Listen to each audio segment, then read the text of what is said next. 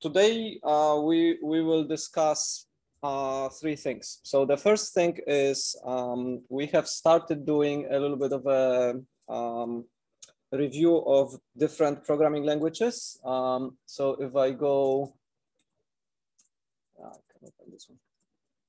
So we have the students folder, and in the students folder we have a number of implementations of this simple command line processor, where you can enter a command and then the processor instantiates a student and then puts it into kind of a memory database, and then you can list all the students. And the idea was to write a simple processor such that it simulates handling errors which you typically have in a REST application, where a user fills in a form and then the validation happens and you have to tell the user what's wrong with the fields of the form, right? So we discussed that there are multiple ways of dealing with the errors. And one way is that we internally catch the error and we kind of ignore it. But in this particular case, when the user entered something in the form and you are processing it and you see those validation errors, you have to tell the user everything that is wrong such that the user can fix it. So out of the three different ways of dealing with it, the first one that we deal with it internally, the second one, then we report the first error which we caught, or that we report all the errors, we kind of implementing all the errors, right? So we have a simple generator which generates the data for this particular case. So if I go, let's go to this one, for example. So if I go, this one has a small fonts.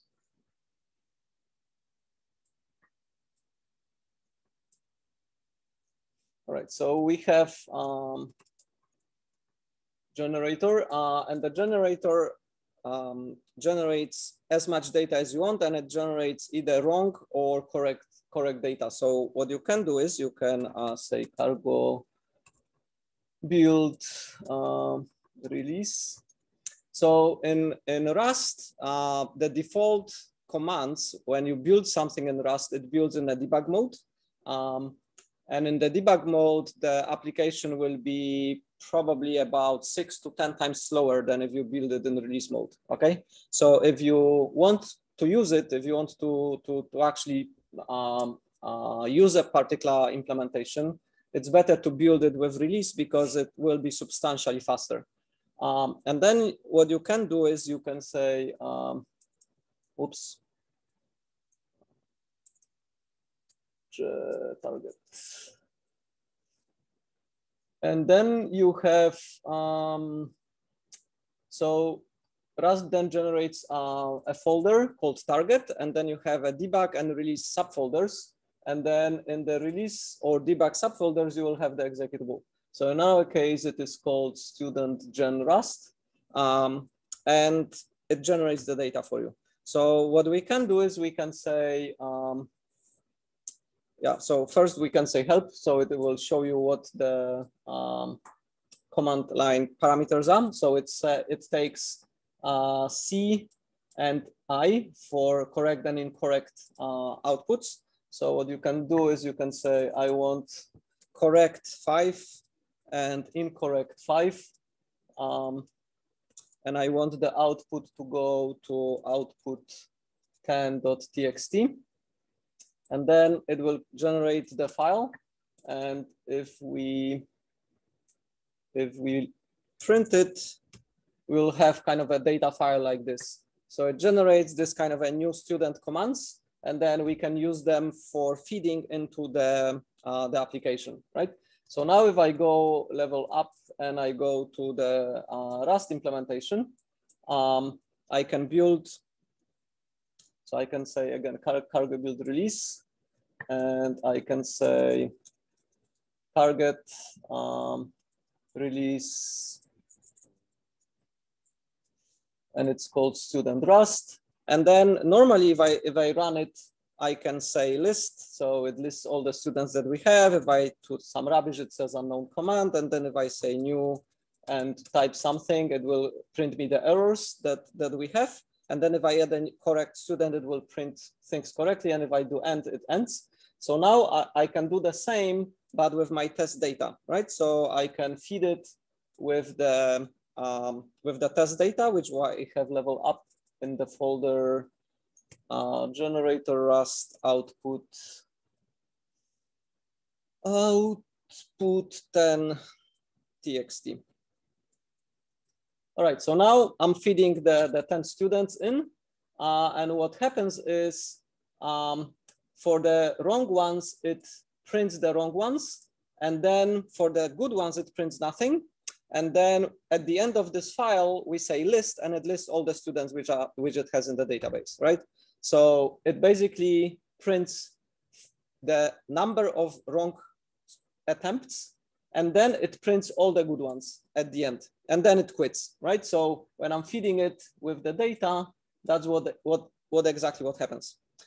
For testing the programs, I don't really need to print it, right? So for example, I have a 5 million students, 2.5 million wrong and 2.5 million correct. And then if I do that, it's gonna take ages for the stupid thing to print it, right? So I don't really want to I don't want to really observe the screen and see that it's printing all of that. And even then, I don't know if it's did it correctly, right? So what I do is I will not use 5 million because it still takes some time. So I still use the 10, but I pipe it with word count, right? So what word count does, it counts all the input which goes into the word count, and then it gives me three numbers. The first number is the number of lines. Then we have the number of words, and then we have the number of characters, right? So we see that it prints 11 instead of 10, right? Because the Rust implementation prints one extra and like empty line at the end of printout, right? So if I do this with 10, you will notice that it has this one extra empty line here, right? So it will print 5 incorrect ones, 5 correct ones, and this empty line.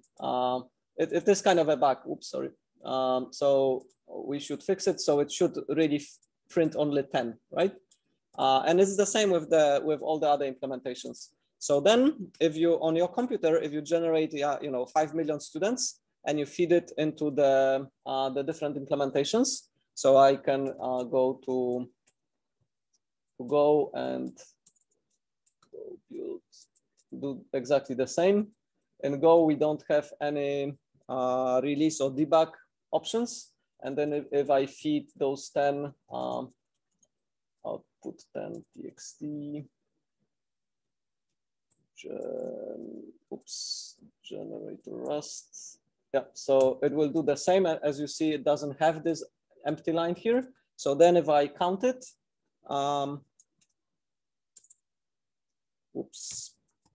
so then I count the output and I can validate, okay, it's correct, right? It has 10. So now, just for the sake of doing this, I can do the same with the 5 million students, and then you will see some data, right? So it will do this, and then I will see the printout, but I will not know how long it took. So there is a command which is called time. And again, it kind of counts how long the command, which is after the time, took, right? So yeah, I'm not gonna use 5 million. 5 million takes about 15 seconds on my box. So I'm gonna do 10, but you will get the idea, right? So here I see that the program correctly counted everything. And here I see how long it took, right? So in total, it took 10 milliseconds. And then I can see some additional statistics on how long the particular program took. So on your platform on Linux, there is time as well. And on Windows, I don't know, but you should be able to measure how long something takes. And then what you can do is you can basically build those implementations that we have and measure. So we have those implementations here. It's kind of a bad font. So we have C++, we have Go, Haskell, JavaScript, Python, and Rust so far. If you can think of another language that you like, you can implement the processor and we can kind of compare it, how it is implemented and how it works. I had a couple of comments already from this exercise. So one comment is, which of those existing implementations do you think is the slowest?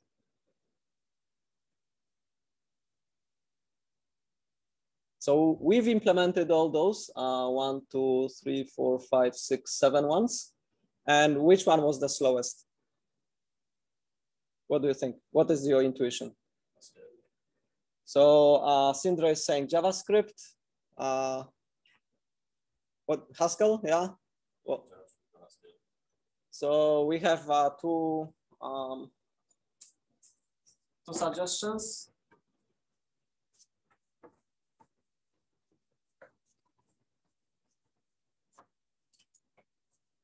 Okay, so for the slowest, we have JavaScript, or we have Haskell. I thought it would be Python, to be honest. So, and for the fastest, what do you think is the fastest? Okay, what's after C? What's the fastest after C? I also thought C would be the fastest. Right, so we have C++ or Rust. So I thought C++, and then I thought Rust and Go will be kind of similar, right? So those are the intuitions, and the exercise here is that almost always our intuitions are wrong, okay?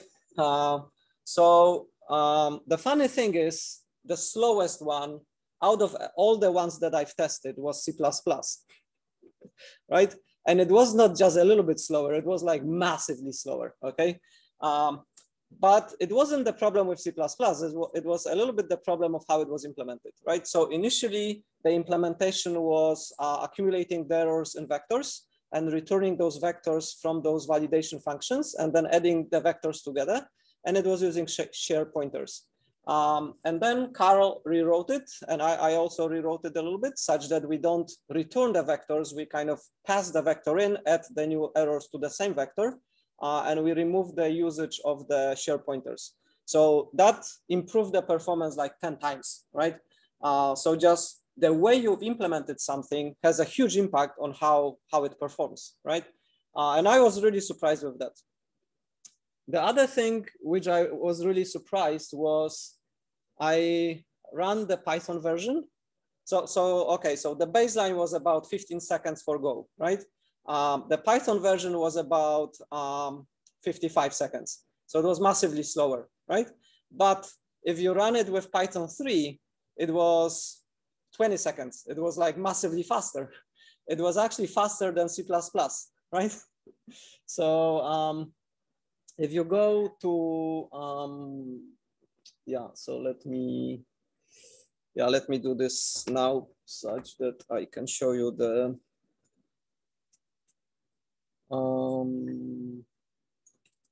so let's go to Haskell. Students Haskell.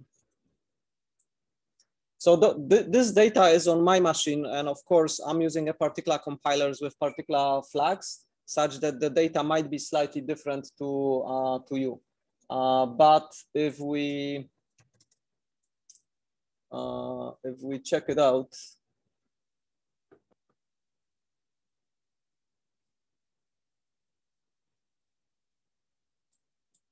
so.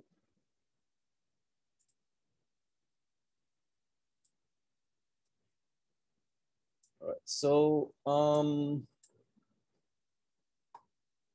this is the, okay, let's make it bigger. This is the current data that I have from running the tests on 5 million students.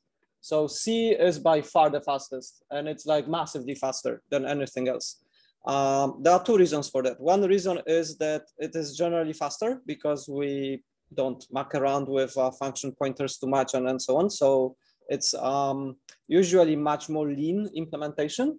And also Carol did slightly different algorithm to accumulating the errors. So instead of accumulating errors in a form of some sort of a string array or string vector, he just accumulates the errors by bits in a single byte, in a single number. And then by knowing which bit is turned on, we know which error happened, right? So like there is nothing to like much to store. It's just one int that you need to store. And then you have like a static lookup to which all the bits mean, right? So it's a really clever way of accumulating errors. And it's like massively faster than anything else, right? So if we rewrote the validation in a similar spirit to the way that we've done it, like in other languages, it would be probably much slower, right? So the reason why C is so massively much faster is not just because C is faster, it's just the algorithm is different, right? If you did the same algorithm with those other ones, you would see the difference as well. So C++ is here, is actually slower than the Python 3, right? I was really surprised with that. I haven't debugged the and benchmarked the performance, but I suspect it's because Python is using those C implementations for some of the functions that we're using. And then it's like basically optimized, hand optimized. There is a big difference between Python 3 and Python 2, right? So Python 2 was indeed quite slow, but Python 3 is really, really fast.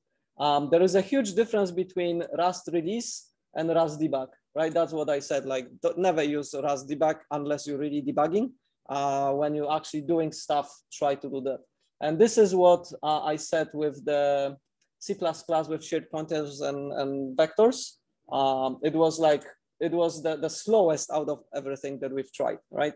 It was kind of nice. I don't think it was like massively ugly, like in terms of style, but it was like really inefficient. And then the other surprise is that JavaScript kind of kicks ass, right? So why JavaScript kicks ass so nicely? It like beats Rust, by a big margin, right? It's a bit funny. So Node has asynchronous I/O, right? So this particular application is a little bit stupid because most of the time you're waiting for stuff to be printed to the output, right? So you're waiting for stuff to come in through the input and for stuff to go through the output. The actual processing comparatively is really fast. And that's why when you're piping it through WC, where you don't actually print to the terminal, it just in memory pipe to the word count, it's much faster than if you're just printing it to the screen, for example, right? It still needs to print it. It still needs to kind of output everything in, but it's outputting it like through memory, and it's massively faster.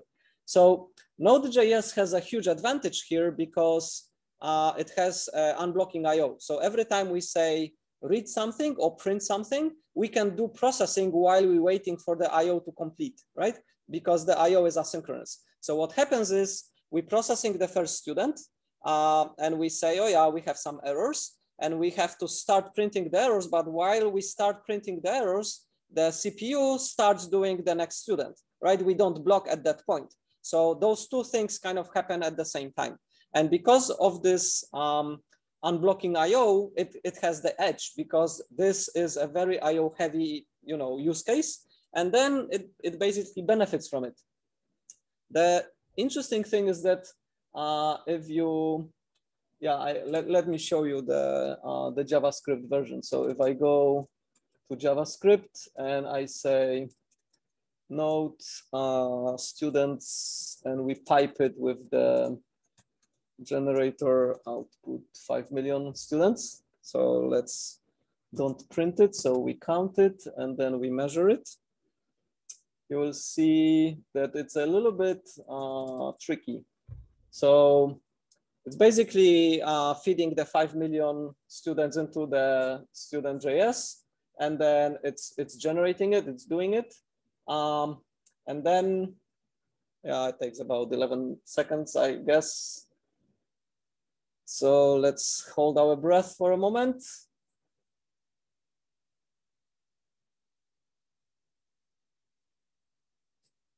What was there? So yeah, let me see. Students, because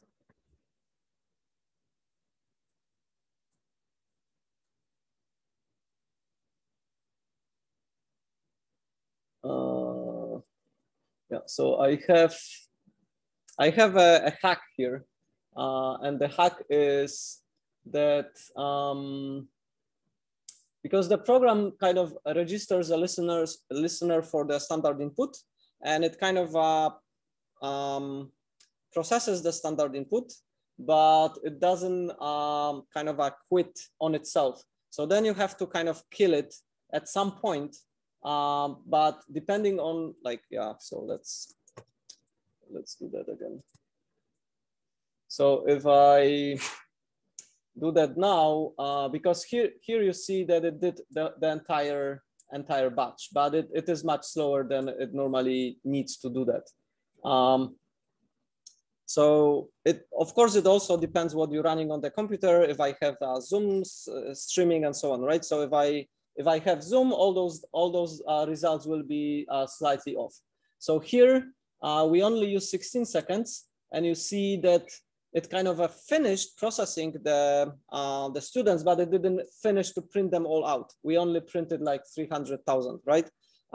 So that's why I had to, like, when I was doing the test, I had to kind of balance it when I can quit the program such that it already printed everything, such that I can measure when it happened, because it is asynchronous. Yeah, anyway, you can have a little bit of fun with it. You can check it out. One question here is, when you're doing multiple runs and you have, of course, it will take different time for each run. Should you average it? Or should you take, what should you take? Or should you take the fastest one? What do you think makes sense? Yeah, so it kind of depends a little bit what you want to really compare. But for this particular comparison, I think taking the fastest that you get out of the batch is the most reasonable, because that basically demonstrates what is possible with this particular implementation, right? If you take the average, what happens is you have some outliers, like some slow outliers, and then the average will be kind of converging slowly to this fastest time, right? However, some of the implementations might be using like a garbage collector, or they will be kind of sensitive to some memory fragmentation and so on. So then they will kind of depend a little bit of what is on the system, right? So for the practical use case, you may need to take an average sometimes, right? In this particular case, for this data that I have here, I ran it 3 times and I took the fastest time that I could get out of the 3 runs, right? So Haskell is slow, but it's not like massively slower than this category. We can definitely make C++ faster, right? So I would think if we think about it and if we measure what makes the C++ slower in this particular case, we can probably reach the levels of Rust and Go, right? It shouldn't be much slower, or should be probably faster than those. I don't think anyone can reach this level unless you really re-implement the way the errors are being accumulated, right? So yeah, so that's kind of one fun thing that you can check. So you can use the generator and you can use the your own system to check what data you have, and then you can add a section in this Haskell README file and add your own data, such that we can compare, for example, what I will put my my data, like what was that results on it was on this laptop, so I can say what did I use. Yeah, there is one more comment. With Rust and with Go and with Node and with Python, you just compile it and you run it. You don't muck around with the compiler optimization flags or anything. With C and with C++, it depends like what compiler optimization flags you use. And sometimes it depends whether I've used the Clang compiler or whether I use GCC. Sometimes GCC was faster, sometimes Clang was faster, not by huge margins, but like noticeably. So you need to play around, right? So for example, to implement it in Python, it took me like 20 minutes and I was done. To test in C++ and C, it took me 20 minutes just to test it because I had to play with all those different flag combinations and compiler combinations, right? So I was quite inefficient, like just testing it. With Go and with Rust, yeah, with Rust you just build with release and you're kind of done. With Go, you just build and you're done. You don't do anything. You can in Go, you can remove all the debugging symbols from the executable and it will make the executable smaller. And you kind of do it like this. And then for some of the fastest compiler flags, I put them here. What did I use? Usually the O-fast was the fastest. With Haskell, you can also put the optimization flags into the compiler, but they were not making a huge difference. So maybe like if I don't do anything, it is like 29.5. And then if you do some things, it drops a little bit. It would be nice to have some other popular languages here, such that we can compare a little bit of the style. Yeah. So anyway, so that's that part. So then there are two things left.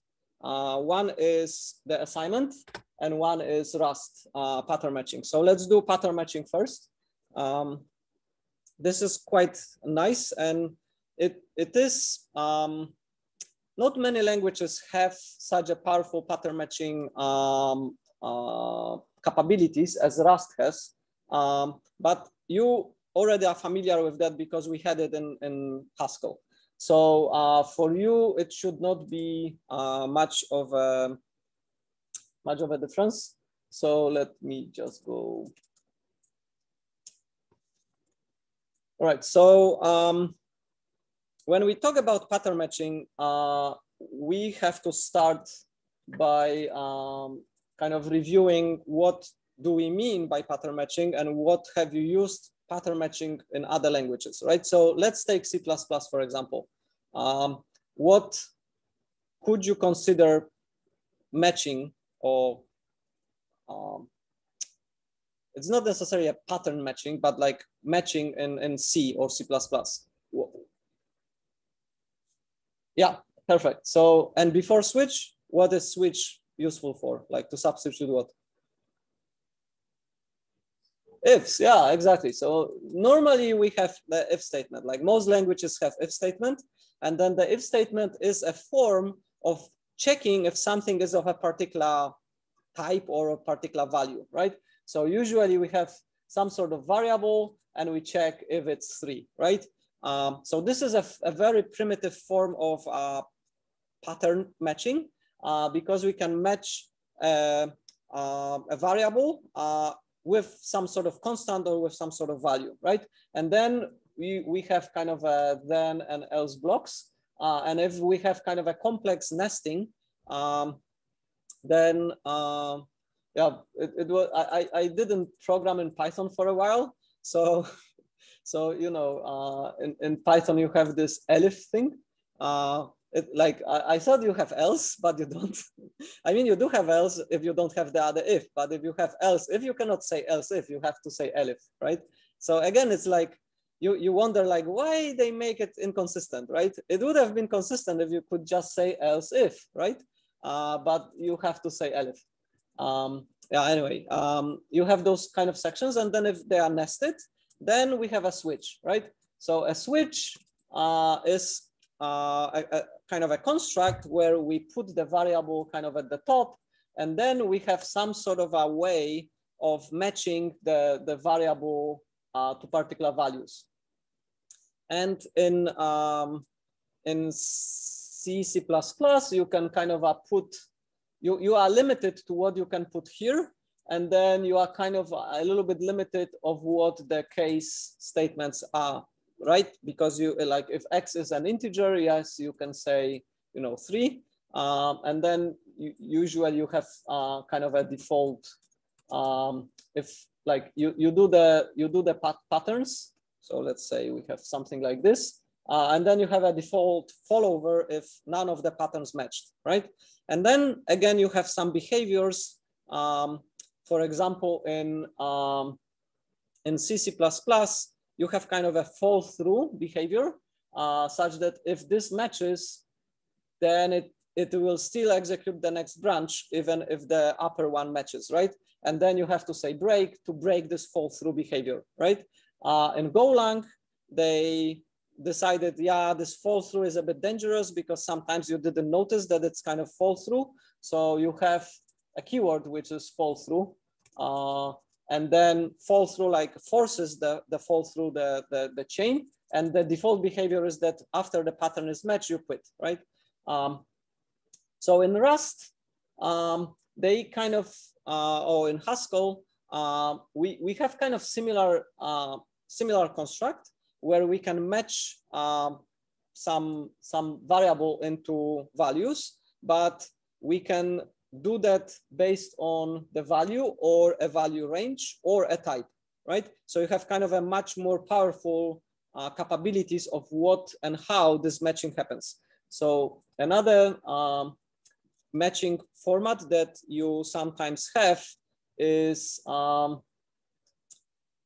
example, you can say I have a tuple X and Y, and I have some variable V, right? So my V is a tuple, and then by assigning the right-hand side to the left-hand side, I'm destructuring the complex type, which is V in this case, into the tuple, right? And then if V is a tuple and so let's say V is one text, then X will be 1 and Y will be text, right? So this is again a form of pattern matching where we do destructuring. And this destructuring is quite useful. So for example, I can have a student, I can have S, and let's say I have my student with name Mariusz and age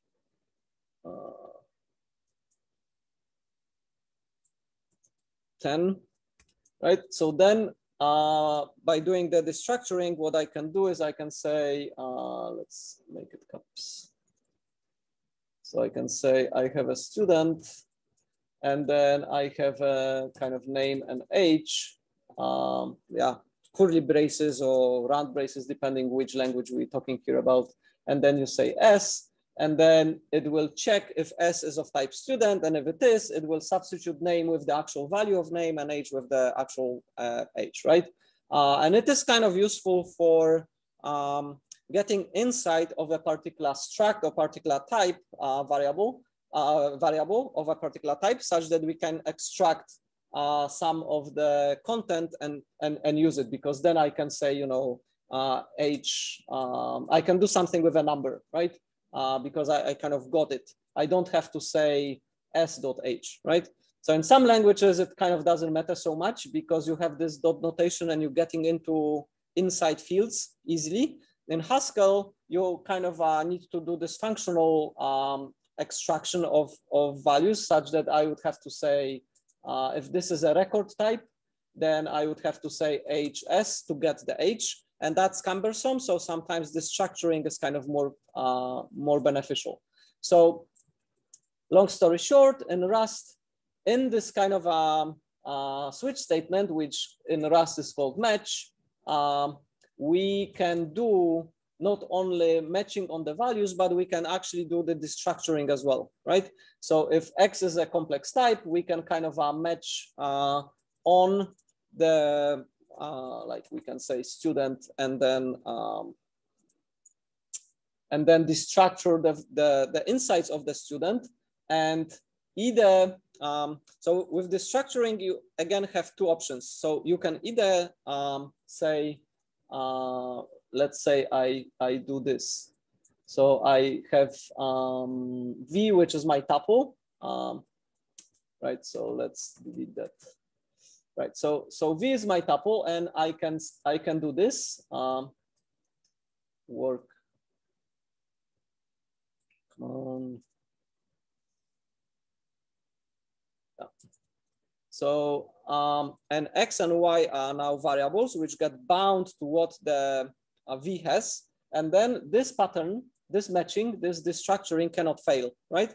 Unless V is not of a tuple type, but then the compiler should tell me like, oh, you cannot do this at all, because like, you know, if V is a number, if V, for example, is 10 instead, then this cannot happen because I have mismatched types, right? So in strongly typed languages, I would not be able to compile it. In languages that are not typed or and force type, then this would happen, but then this would fail, right?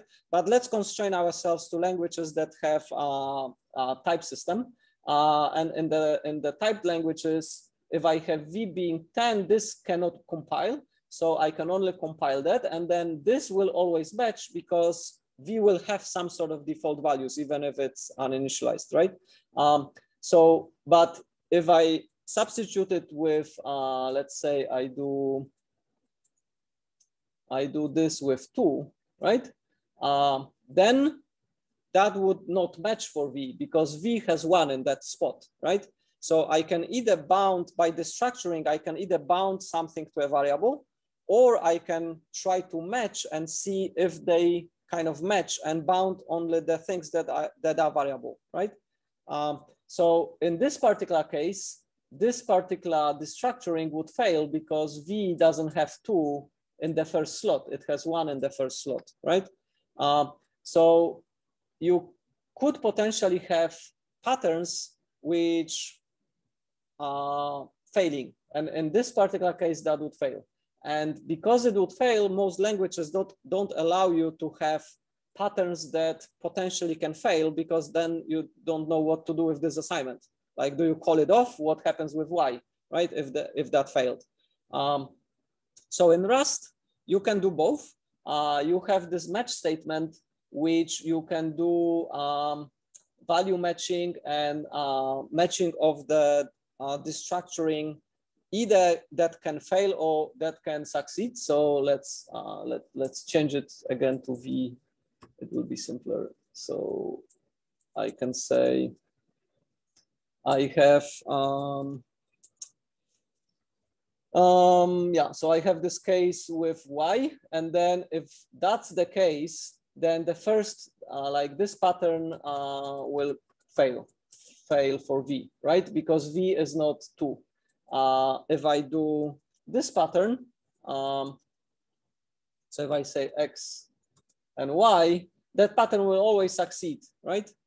Because the X and Y will get bound to whatever the V slots are, right? So that one will fail, but that one will succeed. I can fill up that one as well. So I can say, if it's 2 and Mariusz, do something. But if it's, you know, Tom, do something else, right? It's kind of the same as in Haskell. But this assignment thing, if it is unfailing, that's not problematic. But if it's failing, it's a bit problematic. So in Rust, they decided, yeah, it's sometimes useful to have those potentially failing pattern matching, which is partial. Like match has to be done completely, right? If we doing a match and we don't exhaustively, like if we stop here, the compiler will complain that V can have a value which will not match this pattern, it will not match this pattern, and then we don't know what happens, right? So it's kind of a partial matching which has a bit of undefined behavior. So the compiler will complain, it will insist that you have to finish it with all the variants for the V that will, at least one of them will match, right? So usually you just use this kind of a default fall through for V such that you catch all possible patterns. With this one, sometimes we want to have a partial matching, and we don't care if it is not fully matching because, for example, we're checking just for the error, right? So if we, let's hold this one for a moment, the V for a moment, and have error which is result of type result, right? So we have a result, and then we got this, like we had some call to our function, and then we need to check if error is of error or if we had success, right? So we don't want to check exhaustively with match and do something with the success. We just want to handle the potential error. So then we have a situation where we don't want to do the exhaustive pattern matching on error. We just want to check this one particular pattern. So to do that, you have the if let statement in Rust.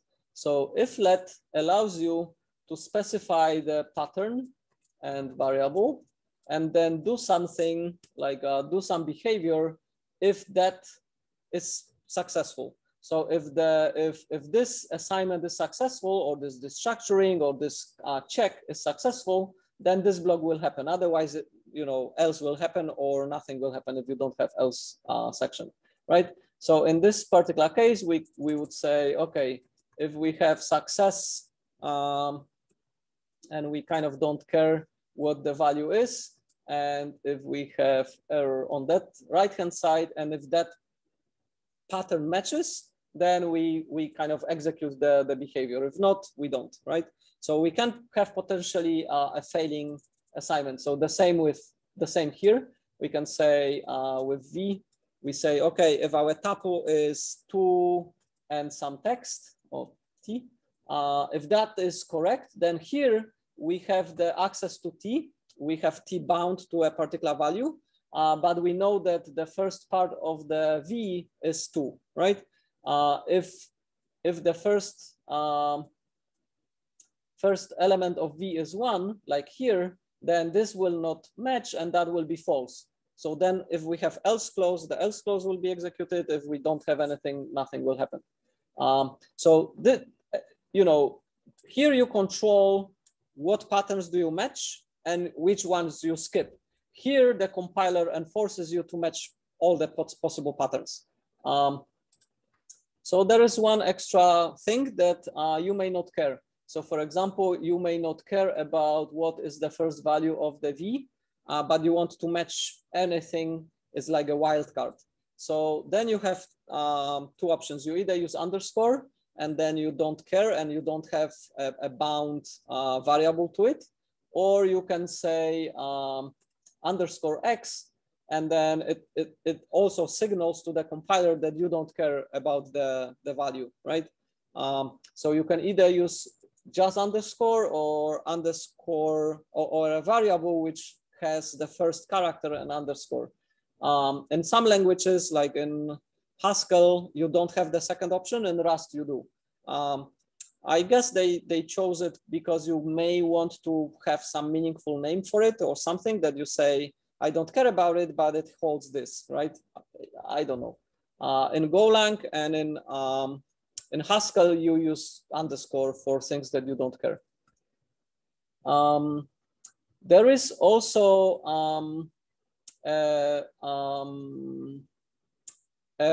like if we have, let's say, if we have two, I have let's say I have two tuples. I have V1 and V2, and I have V2 which says two Mariusz. All right, so okay, so then you could match on V1, but you can also on the fly generate a tuple or generate a new variable that you will use for matching inside. So for example, if I generate on the fly a new tuple here, and I say my new tuple is V1, V2, then in my patterns, I now have two, like I have the outer tuple. So I have the outer tuple, and then I have the comma, and then I have the two inner tuples, right? So I have tuple 2. So for example, if I do this, then what I'm matching is I want in V1, I want the first value to be 2 and the second to be Mariusz, and then I don't care what the second one is at all. It's just a variable, right? Which will get bound to whatever V2 is. Such that for our particular case, that will fail. But if I do the reverse, if I say V1, V2, that will succeed, right? So this pattern will succeed, and I will do the behavior that I have here, because V2 is indeed to Mariusz, and then T2 will be bound to this, and then I can do something here with whatever I want, and with T2. Does it make sense? So it is a very powerful mechanism. It's just getting used to it. Like if you did the pattern matching in Haskell and you got the idea of matching the types and not using if statements, then it's very powerful. And the match statement is also very, very powerful. And it enforces certain constraints on the, it really enforces the good behavior, right? Because it will complain if you don't check all the patterns. It's the same in Haskell with the function definitions. If you specify a function and you don't deal with the empty list case, and you take a list as an argument and you have some patterns, but you don't have an empty list, the compiler will give you a warning. It will allow you to compile the code, but it will give you a warning saying non-exhaustive patterns, right? It's the same here. It will complain that the patterns are not exhaustive. And where it is useful for testing. So let me delete this. So there, like, you know, if you have just a simple value types, that's not that that powerful. Where it shines is so for example, it shines with tuples. So tuples are really good for destructuring and for kind of matching the particular constraints. So instead of saying if this is this, or if something like, you know, if very quickly becomes ugly. With structs, that's also very useful to combine the pattern matching with structs. And then with enums in Rust language, right? So if you have enums, and for example, if you have result, or if you have some sort of error type, so if, like, you know, if you say I have my error, and then the my error is an enum, and this enum has, you know, I have an IO error, and I have I don't know, you have a number of different errors that could happen, right? Then when you get an error and you need to kind of dispatch or do something with it, then if you use a match, then the compiler will force you to dispatch on all the possible errors that this could have, right? So you cannot forget, like, for example, in Java, where you're catching an exception and you say, I'm handling IO exception, but you may have some other exceptions that could have happened in that section, right? Then you have to use a wildcard saying, okay, I'm catching, you know, all other exceptions, like by saying exception. So it's similar here. You can kind of have a kind of a default handler, which says, okay, I am handling this particular error and this one, and then all the other ones should probably not happen in this function, such that I have some sort of default behavior. But if you don't have this default behavior, the compiler will complain. For enum types, it's also very powerful. Like in C++ and C, we don't match on type. We don't write programs and we say, oh yeah, if you are of this type, do this. If you are of this type, do that, right? But in Haskell, we often did that. In Rust, you often do that as well. In Golang, you typically don't, because you don't match on the type of something being passed somewhere around. You don't have this kind of algebraic data types, and you don't have enums, such that in Golang you don't use it. You don't use this structure. But in Haskell and Rust, you very often do that, and especially with the enum types. So it might be a little bit foreign for people who are coming from C++ type of languages, because in C++ you don't do that. Like, you don't have this machinery and you don't do that. But once you get used to it, it is quite powerful, and it kind of works quite nicely, and it simplifies some of the processing or some error handling or things like this. So remember that you kind of, every time you need to check something with, you know, tuples, structs, and enums, match is good. And if, you know, so you have match and you have if let. And then the left-hand side is the pattern, the right-hand side is the variable that you want to destructure or do something with. Of course, Rust has destructuring as well. So of course you can say let xy equals v if v is my my tuple, right? You can do that, and this is a kind of a non-fading assignment, and it will do this destructuring and declare x and y for you, right? But you cannot do failing one, right? Because then it's a bit weird what happens with y and how that would work. But if you have if let, then you can, right? All right, so what else is about matching? Rust doesn't have the function matching. So in Haskell, we could have used all this power of matching to define the behavior of a function. So if I have a function fun, which takes a list, so let's say I have a function fun that takes a list and produces a list, then when I'm kind of specifying how it works, I can specify, okay, if I get an empty list, do this. If I get, you know, a list with single element, do this, and so on. So we have kind of an ability to specify the patterns for the function declarations, right? In Rust, you don't have it. So you only have this pattern matching for the logic, but not for the function definitions. Also, if you, in Rust, if you say, I have a generic function which takes, you know, anything, then you can match on particular type. So, you know, if I got an empty list, do this. If I got that empty tuple, do this, and so on. So you kind of, you know, matching, you know, on a student and so on, right? You can do that in the function declaration, and in Rust you cannot do that.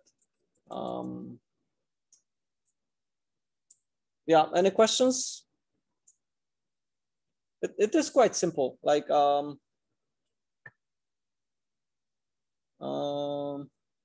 yeah, that's right. So Dennis is pointing out that in Rust, when we say match, match, and we have something here, and then we have the patterns. So if we have a pattern, then we don't do this notation, we do this notation, right? Yeah, that's a fair point. So that's true. In Haskell, when you have, yeah, the match is called case, you do this, and then you do indentation, and then you have a pattern, and then you do this, right? So it depends on the language a little bit, and you have to kind of get the syntax right. But yeah, thanks, Dennis. So in Rust, you use this double arrow. They could have, yeah, again, like I have no strong opinions, but for consistency, the match, they introduced a new kind of a keyword called match, which is fair enough, but, you know, case would have worked as well. And case is already existing in other languages for exactly the same purpose. So it could have been probably more consistent if they reused the naming from Haskell, but yeah, that you can't have everything perfect, right? So, all right, so that's the matching. So then we have the final part, which is the second assignment. So I need to kind of diverge a little bit because the topic is a little bit bigger than just the assignment.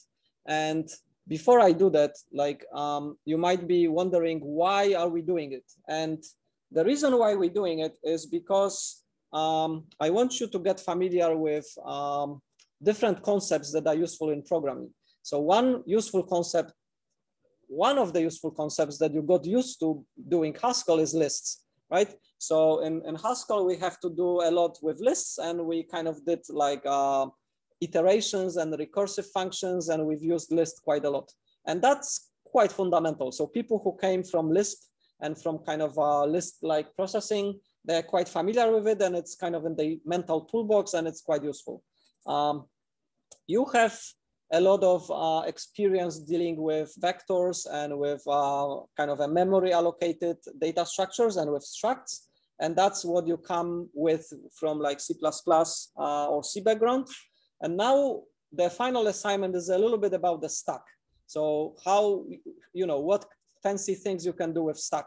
And stack has a lot of uses, and it is internally used quite a lot everywhere in programming and in computer science. In particular, Java Virtual Machine is using kind of a notion of a stack for itself.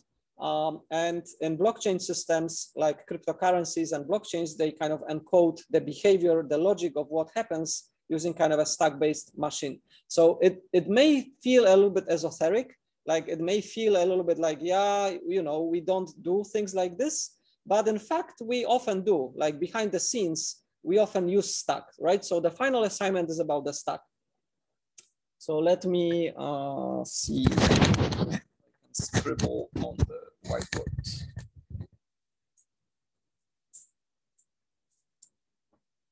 So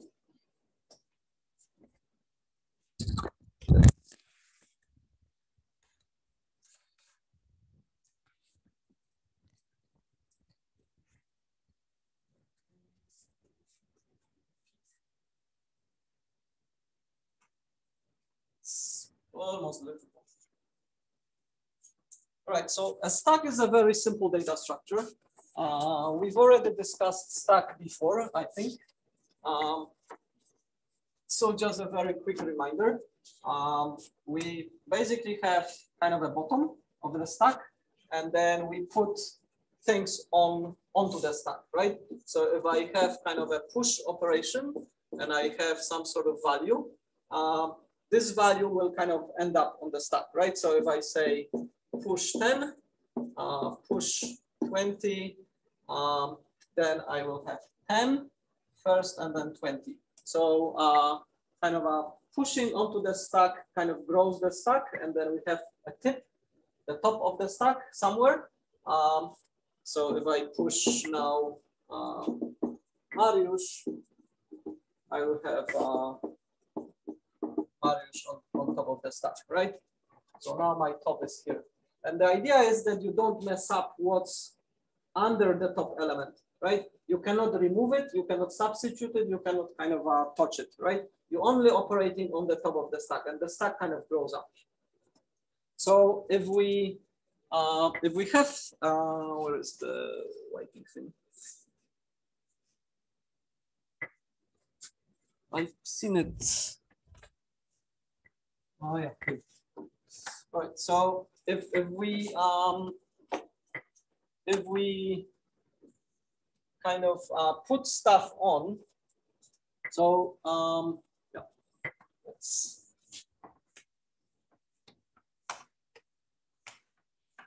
So instead of saying push, I can just say numbers. So in this particular case, I did this, right? So this is my program, and that's what happened with the stack. So now I can say pop, and pop just consumes the top element from the stack. So then I will have this gone, and I have it here. And then I can say add. And if I say add, add is an operation. Maybe we can even use plus. And it pops two elements from the stack, adds them together, and puts the result onto the stack, right? So then what will happen is this will be consumed, and then I will end up with 30 on the stack, right?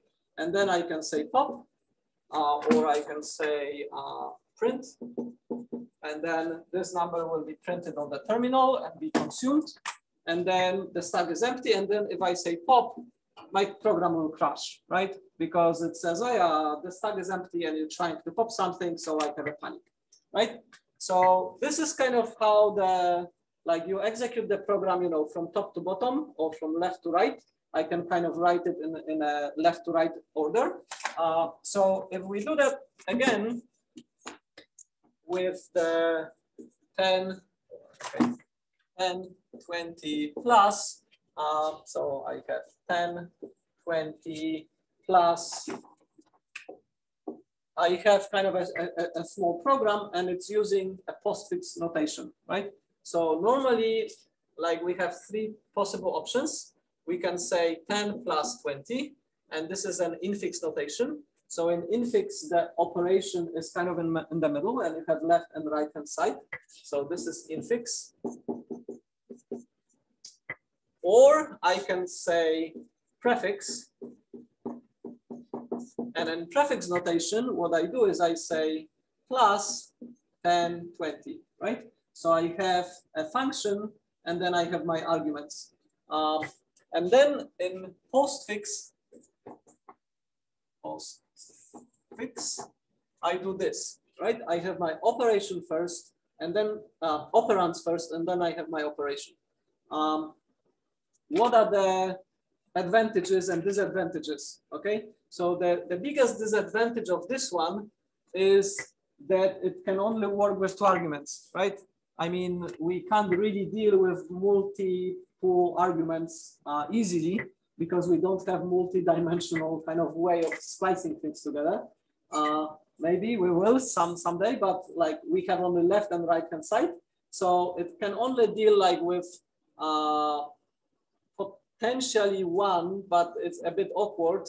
It's usually useful for two argument functions, right? If we have binary function takes two arguments, then infix notation is quite useful because it clearly says what happens, right? So for example, if I say 20 divided by 10, it's quite nice. I know exactly what happens, right? So the other two options deal with variable number of arguments, and they can handle more than two arguments. So let's forget about this one and let's do this one first.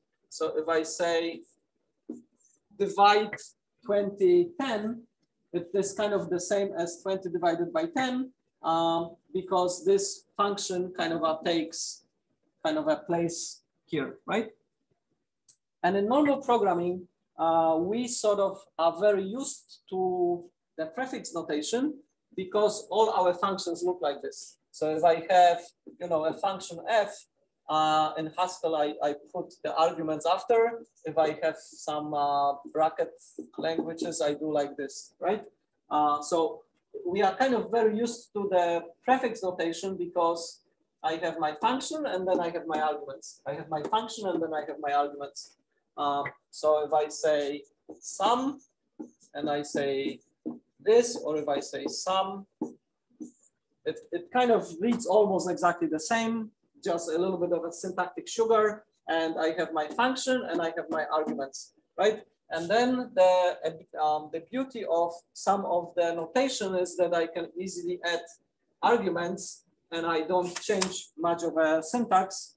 Here it's kind of the same. I can add more and it works, right? So again, in some programming languages, you have this ability to have a variable number of arguments, and then you can kind of easily express kind of things like this. In postfix notation, it's the opposite. So you start with your arguments, and then you say what happens. then you say the f happens, right? So you say f takes 2 arguments and the arguments are here, right? So what is the advantage of the postfix versus the prefix? And why are we so used to prefix, not so much to the postfix? Well, there is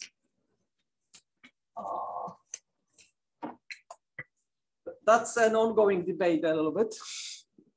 One argument for postfix is that imagine that I have 3 functions. So imagine that I have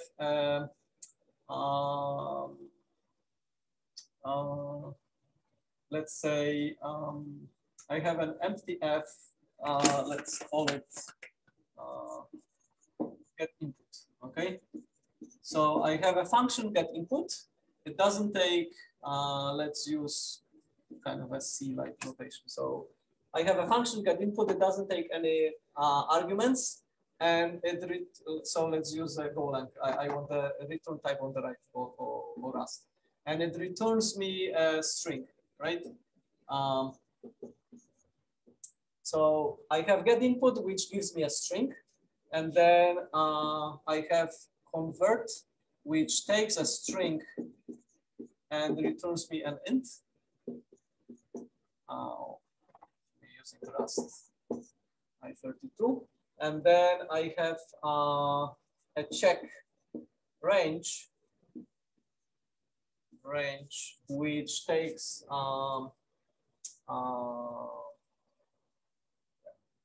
it doesn't take any extra. It takes the 32 and returns a bool, right? So I have 3 functions. The first one gives me a string. The second one takes the string and turns it into a number. And then the third one takes the number and turns it into a bool and tells me if the, let's say, if the input is valid, right? So I have kind of a sequence. So in normal, like if I have this get input conv and check range functions in Haskell, right? What would happen is you would say check range dot convert dot get input, right? And now I have a function which does all those 3 things at once, right? It takes 1 argument. It actually doesn't take any argument because my initial function doesn't take any argument. So this new function, like if I call it f, doesn't take any arguments, and it does those 3 things, and you kind of read it right to left, right? Because you have to say, okay, first we get an input, we don't pass it any arguments, then this one will produce a string which this one consumes, and then this one will produce a number which this one consumes, and this one will return, you know, so if I call f in Haskell, it will kind of return me some sort of a bool value, and that will work, right? But I'm kind of reading it right to left, right? So now if you rewrite it in Haskell, in Rust, if you want to have the same kind of behavior, you want kind of the same behavior, what would you do is you would say, I have check range, which takes conv, which takes get input, which doesn't take anything, right? So I have 1, 2 brackets, and that would be the way you do it, right? So it's almost the same. Instead of dot, you have the round brackets, and you say, okay, I'm doing this. This returns me something which this takes. This returns something which this takes, and then at the end I get a bool value, right? Again, you're reading it like from the inside out and from right to left, right? So this is with the prefix notation, right? So let's see how it would be in the postfix, right? In the postfix notation, the arguments to functions are on the left-hand side, right? So you would write it like this. You would say get input, conf check range, right? So now this does exactly what this does, but you read it from left to right. And it says, okay, do this, then do this, then do this. And then when you do this, the result becomes the input for this, and the result of this becomes the input for this. So some people say, this is much more intuitive. This is much more natural for us to deal with because it kind of reads like we read normal text, right? You have no, you can see some benefits here, right? So there are some benefits of doing this compared to this, or even doing that in Haskell. Like it's a little bit cleaner, but it's still the order is like, it's a little bit counterintuitive, right? So this feels a little bit more intuitive, and it feels more like how the data flows through the system. So the postfix notation has some benefits, but so of course this is beautiful, this is nice, but like, so then why, almost non-programming languages use that? Well, because there is the other side of the coin, right? The other side of the coin is that you do this, right? And that feels really non-intuitive, right? Or even worse, you do like division, right? And then you kind of wonder, okay, shit, is it like 10 divided by 20, or is it 20 divided by 10? Like, what are we doing here, right? So for the normal functions, the postfix notation doesn't feel that intuitive, but for function composition, it feels very intuitive, right? So here you go. So you have some advantages and some disadvantages. All right. The debate goes on, and there are some proponents of this concatenative notation, and they say, well, it has a lot of benefits, and we should use it more, and we should introduce it in some of the programming languages, and so on. I don't think it's going to happen. We've tried it. We've tried it since 70s, and it kind of doesn't work. But it has some nice properties, right? What does work though is the stack-based computational metaphor, because it simplifies the instruction set. Okay, so if I have a register machine, okay, so I have a register machine, and I have AX, BX, CX, DX registers, which have some values. And then I need to do an addition, right? So I want to have a very simple computational model, like a very simple interpreter. And I want to be able to do addition, and which I will call add, and I don't know, multiplication, which I will call mu, right?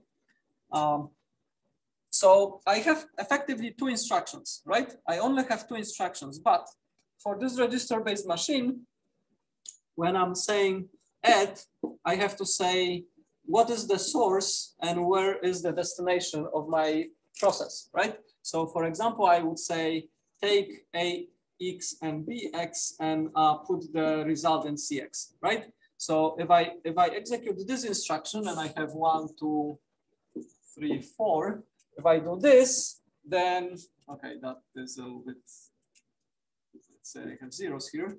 Then what it will do, it will take the two values from here and put the result here, right? And then I can say, okay, then multiply CX with BX and put it into AX. Then I will do this multiplied by this and put the result here, right? So I can do all sorts of different transformations on my storage or my kind of registers. But my instructions are quite complicated because I have the actual instruction, plus I have to encode the 3 additional operands of where the data comes from and where the data goes to, right? So this is a register-based, we can kind of call it a virtual machine. And the instruction set kind of is a little bit complex because I have to deal with the operands. What if I want to have negation, right? So I want to say, I want to be able to negate a number, but I also have an ability to express subtraction, right? So subtraction takes 2 arguments and produces a result in somewhere, and negation takes 1 argument and produces a result, right? So if I say negate AX, then I will say, okay, that becomes -6, right? If I say negate AX again, that becomes +6. But if I say subtract AX 0 and put it into AX, right? So now yeah, that would make no sense. So let's subtract 1. So then what will happen is here I not have a register. So I have register here, but I have a constant. I have a literal, right? So I say subtract from AX 1 and put it into AX. So I will kind of end up with 5, right?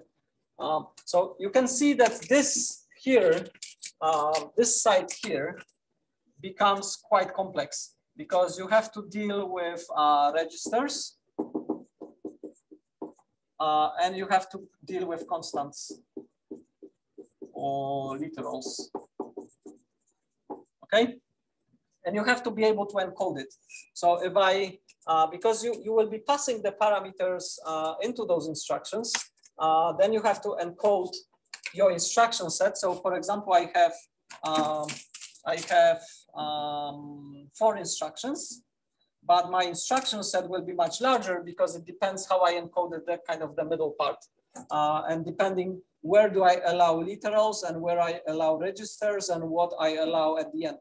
So in some assembly languages, what we do to simplify this, we say, okay, screw that. Let's forget about all this result bullshit. And we will always put result into AX, right? We choose 1 register and say, no matter what operations we do, the result always ends up in AX. And then you simplify this because now I only have to express 2 operands because the result is fixed. It always ends up with AX, right? So now if I want to negate, you know, BX, I will say, okay, negate BX, but the result ends up here. So it will be kind of -2 because BX was 2, right? So you can do some tricks. You can kind of try to simplify it, but you know, ultimately the simplest model is you say, let's forget about all of that. Let's use a stack and let's forget all about all of this. And let's always take arguments from the stack and let's put the results on top of the stack. And now my instruction set is truly 4 because I don't need to deal with all the addressing. I don't need to deal with all the complexity of a register-based machine. I'm using a stack-based machine, stack-based, and I have a stack, and all my operations always take arguments from the stack and always put stuff onto the stack, right? So now if I had, I don't remember what the numbers we had there, but let's say we had numbers like this, and I said add, what will happen is the 2 top elements will be consumed and they will be substituted by the add. So if I say add and add, then I will kind of end up with this, right? If I say, okay, now negate, then I will negate the top element. So I will pop it from the stack, negate it and put it back, right? So now my computations are like my programs and my instruction set. First of all, is much shorter. It's only 4 instructions. Second of all, they're always the same because I don't specify any arguments. So it means they are kind of the same. I can encode it with the same length, right? So knowing how many instructions I have, I can pick how big my representation for my instructions needs to be. So if I have less than 255 instructions, then 1 byte is enough to encode all my logic, right?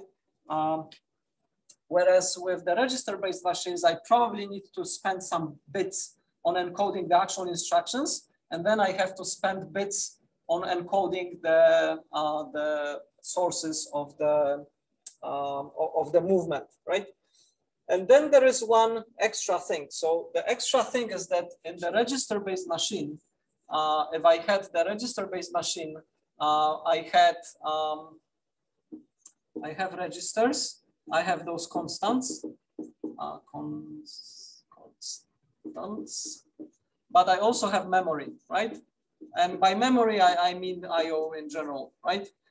So I have to move stuff into registers and move stuff from registers to memory. It is kind of the same here.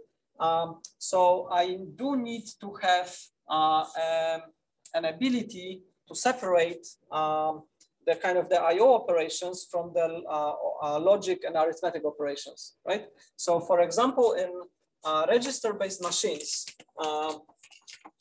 let's go back to this add thing, right? So what happens if I have add instruction, and if I say, I can put register combination. Let's say the results always go to AX. We have a mechanism where results always go to AX, right? But I have register with register. I have a constant with constant. I have a constant with register and register with constant, right? So we already have 4 combinations. What if I add memory here? So what if I say, oh, you know, I want to add a content of a memory location into one of my registers. So I want to say add bx, and here I have some kind of a memory location, right? So then I have to go to memory, fetch the value, add it to bx, and put the result into ax, right? And most of the architectures kind of do that. They kind of allow you to write instructions like that because obviously you have to be fetching stuff from memory to do anything useful. You don't have, by default, you don't have everything in the registers. You can do something slightly different. You can say, okay, like add, subtract, and multiply, and so on. All the arithmetic logic operations don't touch memory. But I have an additional operation like move, which moves a value from register to memory or from memory to a register, right? So I have kind of a special operations to do that, right? And it is the same here, but it's kind of more obvious here because I don't have registers, I only have the stack. So I can say, first of all, I can make the stack to be the memory, right? So I can kind of, you know, maybe I don't need to be moving stuff to memory and from memory because it already is memory, right? So you can sort of simplify certain things by using the notion of the stack, and then you can kind of isolate it. It is quite interesting if you think about it. So here we have the kind of arithmetic logic unit, which is doing the arithmetic and logic operations for us. And here we have some sort of I/O which does the movement of the data from memory into registers. So there are 2 approaches to that. One approach is that kind of a more traditional one is that we have kind of a complex instruction set computers, right? So the machine is quite complex. It has this kind of complex instructions, and even sometimes the allo instructions can operate on memory, right? And then the other approach is RISC, right? So it's a reduced instruction set computers. And in the reduced instruction set computers, they clearly separated what are the operations which touch the I/O, which touch the memory, and what are the operations which operate on registers, right? And in RISC, this is very well separated, and it happens in a kind of a you know, differently, right? So such that those operations are very predictable because they always happen between registers, and they can be fixed in terms of how long they take and how they kind of operate, right?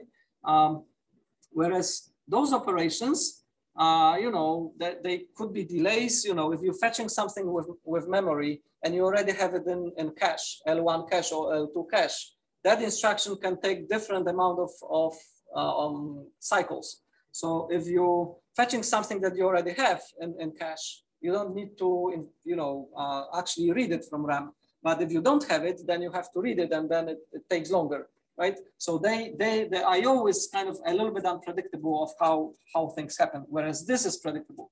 And because this is unpredictable and this is very predictable, you can do this while you kind of doing that. You can kind of do the same thing that Node.js is doing by doing asynchronous I/O, right? So while you're waiting for stuff to come back to you, at that time, you can be doing some other instructions which are not touching I/O, but doing stuff on the registers, right?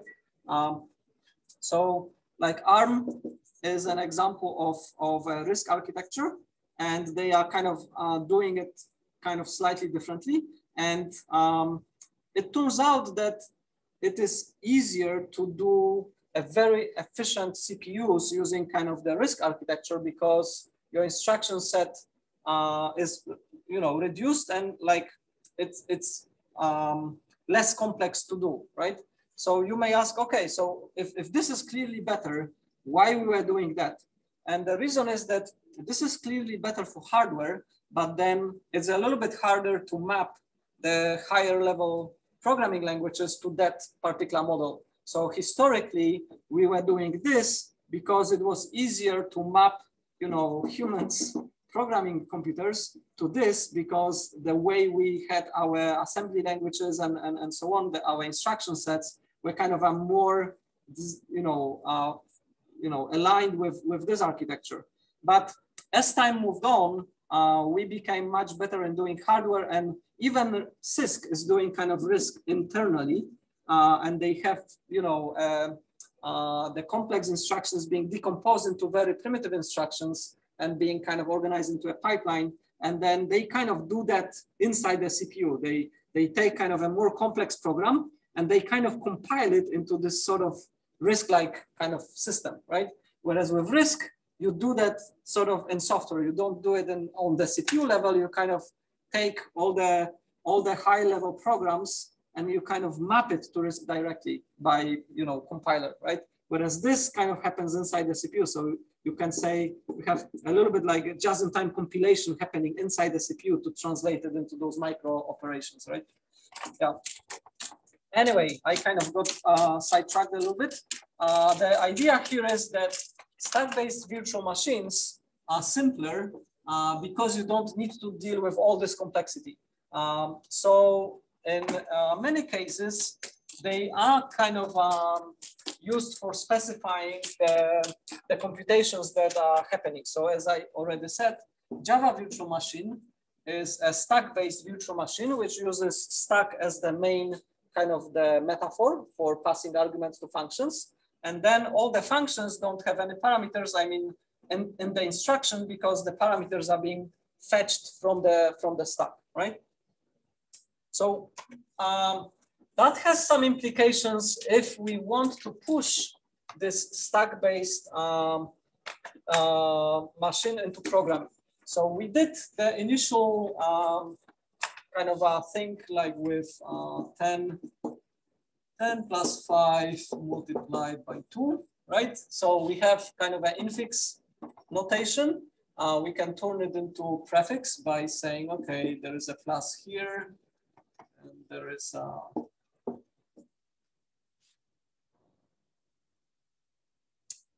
so I have plus for this, and I have multiply for this, right? So now it's a prefix.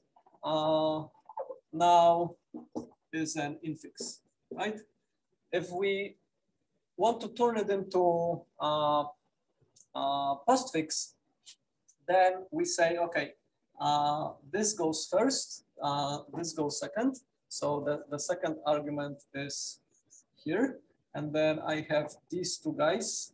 So I have 10 and 5. And then I have to do plus first. And then I have to do multiply second. But I cannot do plus on 2, right? Because the plus is done on those two guys. So I either So I either do this, right? So now I have plus operating on 10 and 5, and then the result of that is, 15 to multiply. So then I have the 30, or I have to move this out, right? So I can move it to here, do the plus, and then do the multiplication. But like with the multiplication, it will work because now I have 2 and 15, and it's still 30 because it's associative. But if I want to maintain the order of parameters, then I have it wrong because this is the second parameter, but it's supposed to be the first. It's supposed to be the left-hand side for multiplication, right? So I have to swap or flip, right? So if I do this, then it will be 15 and 2. Make sense? Okay, so that works fine for like simple calculations, but how will that work for more complex things? So, well, it kind of depends. So let's take an if statement, right? If we want to write an if statement in the normal postfix notation, we have if statement, then we have a condition, then we have the then code block, and then we have the else, right? So in Haskell, that's exactly how it looks like, right? The condition is some sort of expression which evaluates to bool. Then we have the keyword then. Then we have some kind of a code block that is executed if this is true. And then else, we have some code block that is executed when it's false, right? In Rust, well, not surprisingly, it looks exactly the same. The only difference is that if we say if condition, then this first block is just a block. And then to differentiate that block from the next one, we say else, and we have a second block, right? And the reason why we have else is that it's optional, right? We don't need to have this at all, right? So because this is optional, we have this keyword. If that was not optional, like for example, in Haskell, that is not optional. Like you have to have an else part, right? And in Rust, if you use it as an expression, you also have to have the else part, right? If that is not optional, you can kind of you don't need that one at all, right? Because then you just have a block and a block, right? So you have if condition do this block, if this condition is true, do this. If this condition is false, do this, right? You don't need this extra keyword if that is not optional. And in expression, it isn't, right? So now let's say we want a language that has this in postfix notation, but it's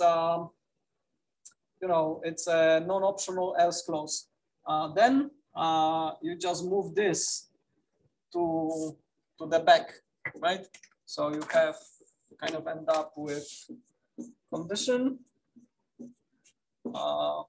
true block, false block, and if, right?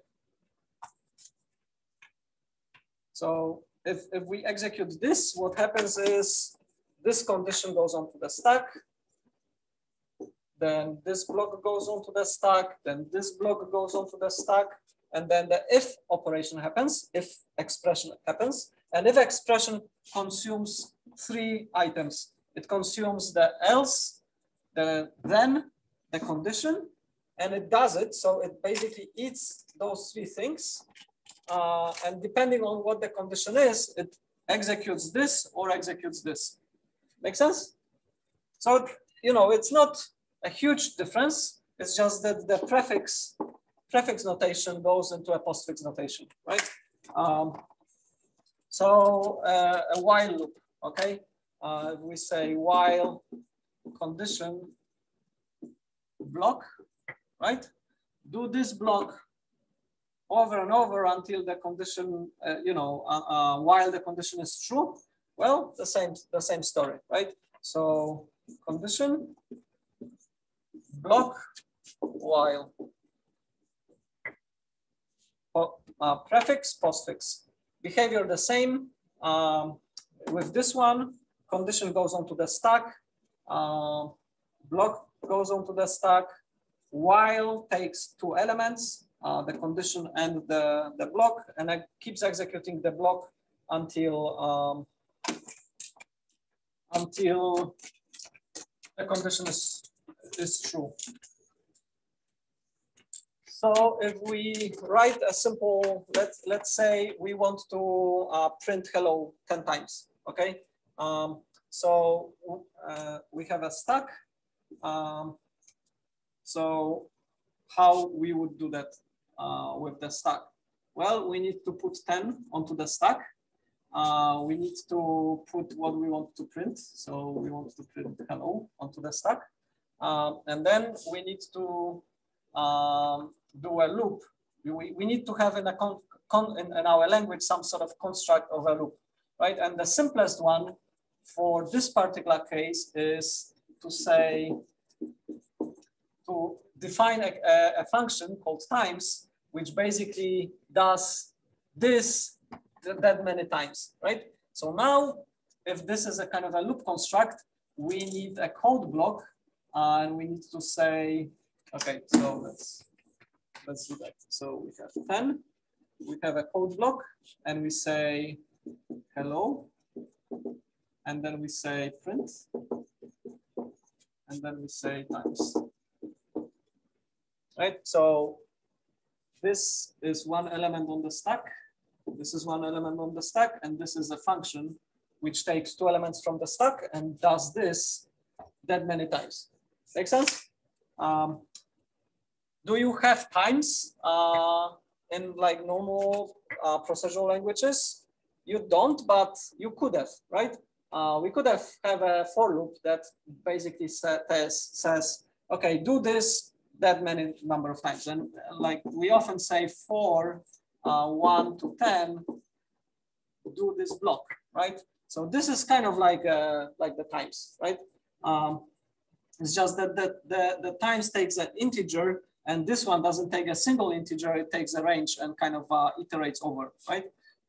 So you could do the same if you want to print that particular,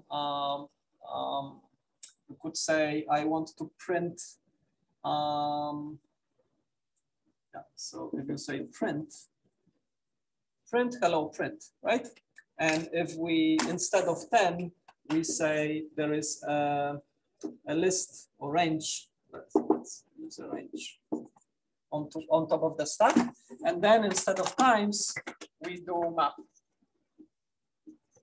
Not map. So map takes a list, does whatever needs to be done on each element of the list and returns the list, right? So we need something like each, which takes this code, applies for each element of the range, and then does nothing else. Like it doesn't put the list back, right? So there is a difference between map and each, because each will take and why we have two prints. So the first print takes the element from the stack, and each takes this range and creates a new kind of stack for this call and puts that item onto that inner stack, right?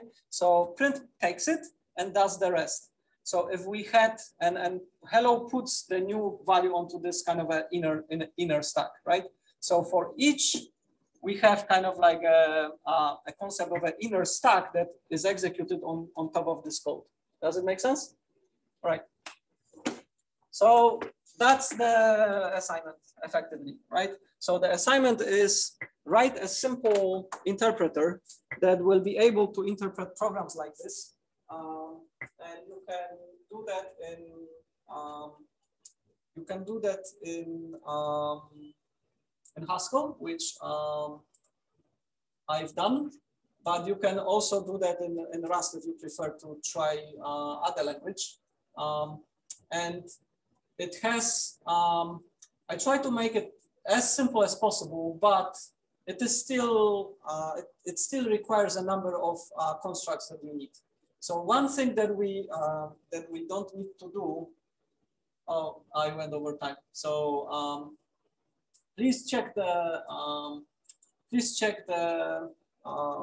description. One thing that I really simplified is the parser. We don't want to be dealing with kind of a complex parsing rules, such that we just say words and then we get all the tokens kind of in a list, right? Such that we have to separate everything with space. So if you want a string, you have to say, okay, I will have a string, but the second character after the quotes is a space, because you want to easily be, you want to easily know, okay, I'm starting a string, then I have some sort of string, and then I'm ending the string, and you don't want to be dealing with kind of complex parsing rules. So we kind of isolate the tokens by space. Make sense? And the same with the lists. Because we do that, we don't need commas, right? Because if I know I started a list, I know everything that is space separated are the elements of that list, right? It's a little bit tricky though, like to have a string that ends with a space, because all those white spaces will become kind of invisible. Like you will get kind of a string that is composed of all those tokens, and you have to reintroduce the empty space yourself, right? Such that this approach kind of deals with white space in a bit weird way, right? But for our purposes, that will work fine. And then we have a couple of stack operations like duplication, swap, and pop. We have some simple I/O, like printing stuff. That should be print ln. So I will fix that. And reading stuff from the console, and like splitting the list, splitting the input into those tokens. We will have a simple numbers, and then we will have kind of the a simple code block. Like that's what I discussed here. And there is if statement, there is a loop, there is a times, and then this each and map for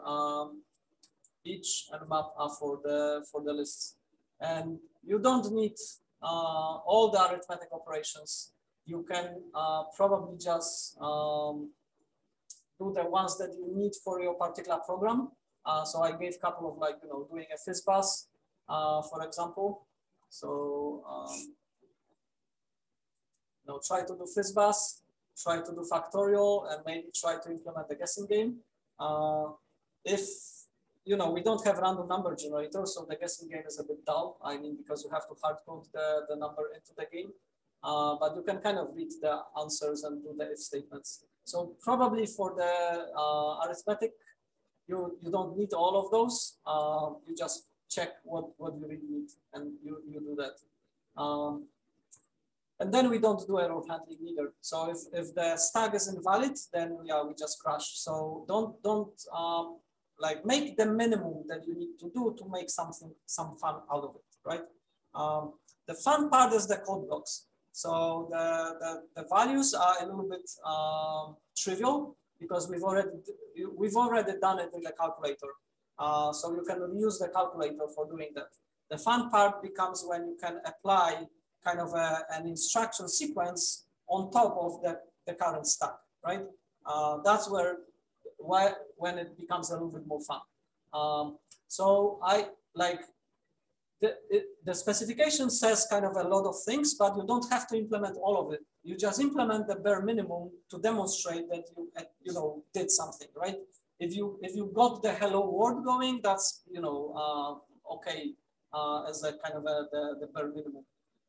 But you should be able to deal with the strings, and you should be able to deal with the lists, and you should be able to do something like printing element from the top of the stack or something like this, right? Does it make sense? All right. So that it works on two levels. So on one level, it works on how you implement this, right? So I sort of suggested that you need to have, the stack, same as with the calculator, but also you need to sort of have a dictionary for the things that are kind of defined in the language, such that you can look them up and you can evaluate them, right? So you have something like, which is a symbol, and the symbols are kind of evaluated to themselves unless they are bound to something else. So like, for example, if I say Mariusz, that is like a variable name that normally, like in normal programming languages, if you say, like in Rust, if you just say Mariusz, that the compiler will say, yeah, I don't know what it is, right? Here we say, we just evaluate it to itself such that the symbol, if your interpreter sees a symbol that it doesn't know about, and you say print it, it will just print that symbol, right? And if you say evaluate it, it will evaluate to itself, like it doesn't evaluate to anything. But if you bind it to some value, which is a number or a code block, it will kind of evaluate to that thing. And then you can sort of do something with it. So you need to think like on the implementation level, how you want to implement it and how you want to deal with this. So that's the virtual machine level kind of thing. Because you are kind of a programmer and you sort of need to do this. But at the same time, you are the programmer of the instruction set that you defined here, right? So that's what I'm saying. Like you don't need to implement all the instructions. You just need to implement some of the instructions that allow you to program something useful. So you're kind of operating on two levels, and that is a little bit of fun. So we can then compare how different people approach this and how they've done it.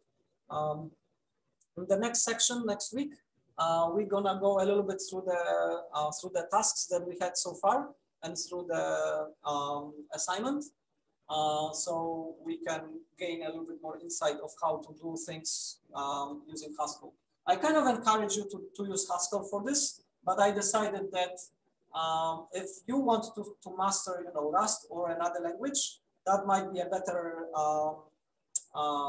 time spent if you choose the language that you want to spend more time with, right? So I think you all got enough background for being able to understand concepts in Haskell, but you don't need to, like, if you're not planning to be a Haskell programmer, you may instead, decide to do it in Rust.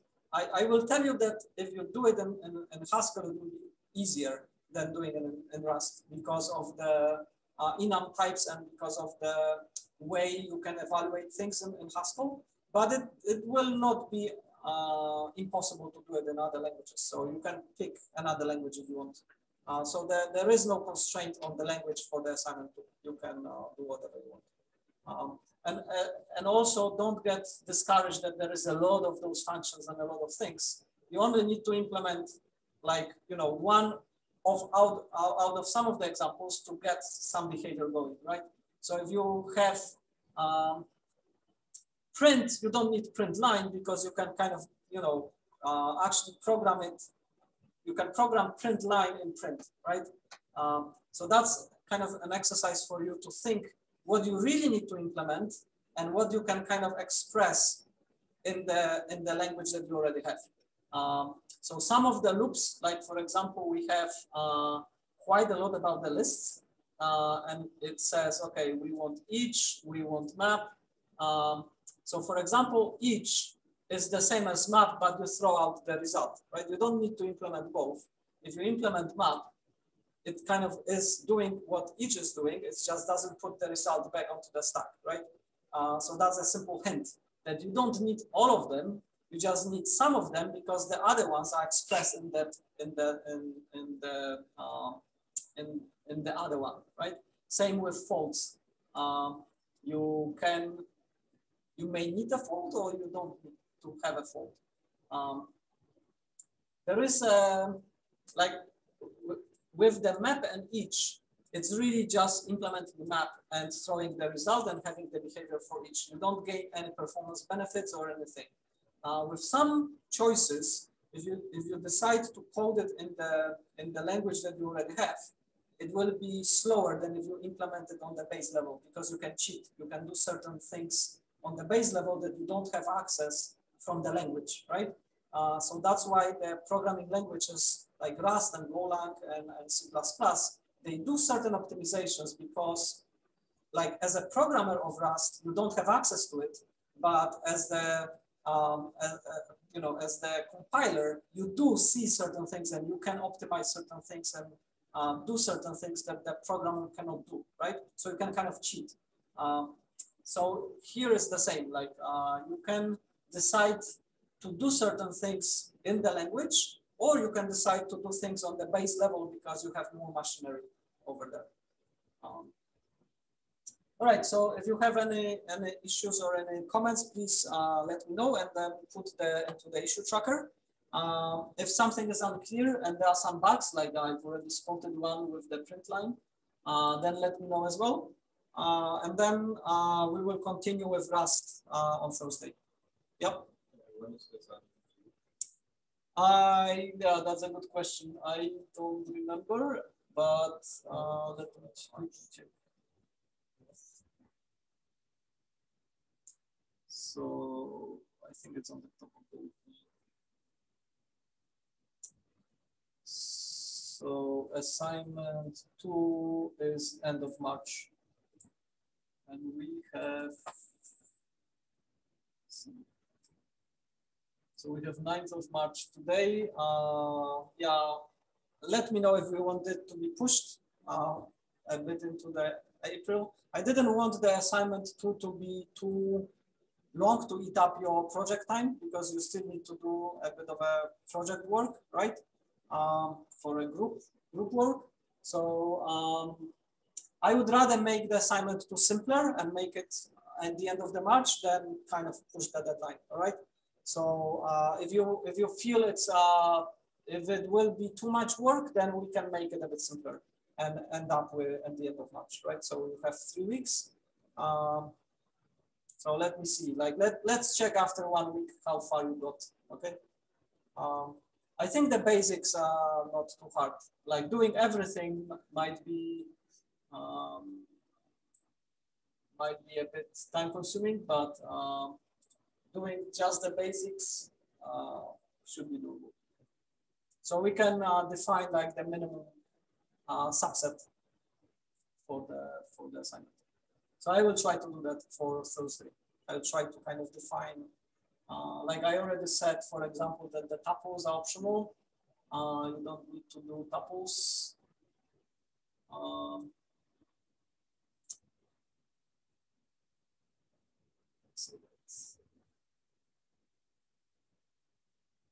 Yeah, so tuples are optional. We could simplify it with making subset for lists maybe as well. Like if you do string, it's kind of the same, the mechanics will be the same as for lists, right? So one of them is just enough to demonstrate that you know how to do it.